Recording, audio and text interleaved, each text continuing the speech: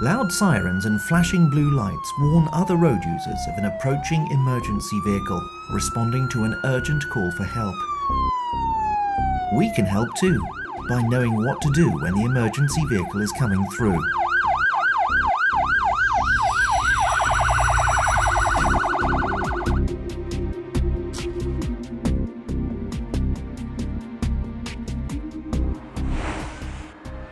First of all, keep calm.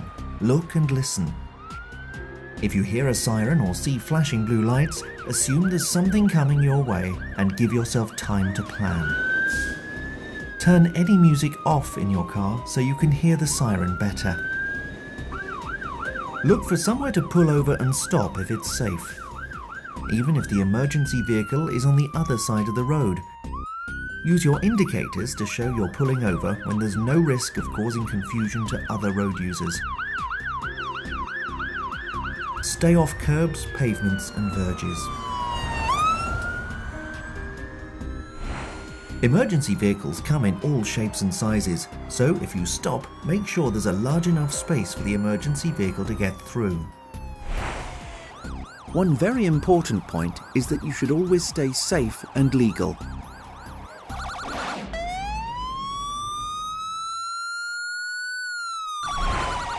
At traffic lights, emergency drivers will try to find their way around you. They won't expect or want you to go through a red light, so stay behind the white stop line. The exception is if a uniformed police officer directs you through a red light. In these circumstances, be sure to follow the officer's exact instructions. Be careful about entering bus lanes, as it may be unsafe or illegal to do so. If you're approaching a junction or roundabout and you see an emergency vehicle, remember the driver behind you may not have the same view, so don't brake suddenly. If you're already at the junction, be patient and wait for the emergency vehicle to come past. On motorways and dual carriageways, don't overtake a blue light vehicle. This will ensure you don't become involved in an incident it's attending. Give any responding vehicle plenty of room and follow it at a safe distance.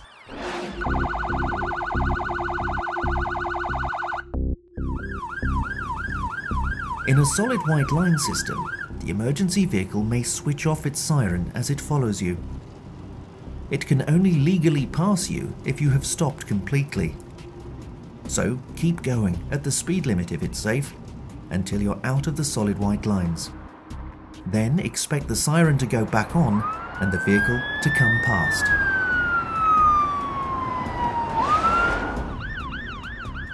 Also, keep going on the approach to a bend or on the brow of a hill.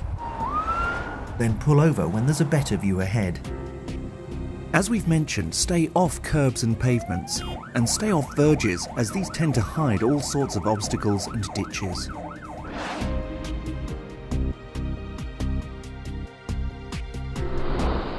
Check your mirrors for any signals the emergency vehicle may be giving. This will help you understand where it wants to go. Of course, if it's a police vehicle in your mirror, look carefully, as it may be signaling specifically for you to stop. If you've slowed down or stopped, don't move off or accelerate until the emergency vehicle has passed completely. Have a good look round and be aware of other drivers who may decide to pop into a gap created by the emergency vehicle. Finally, be aware that there may be more than one emergency vehicle coming. Listen for different sirens and look all round before moving off.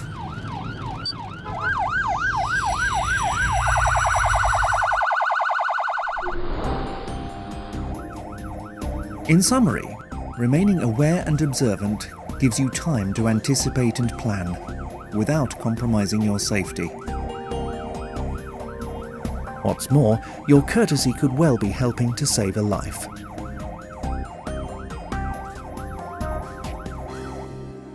Thank you.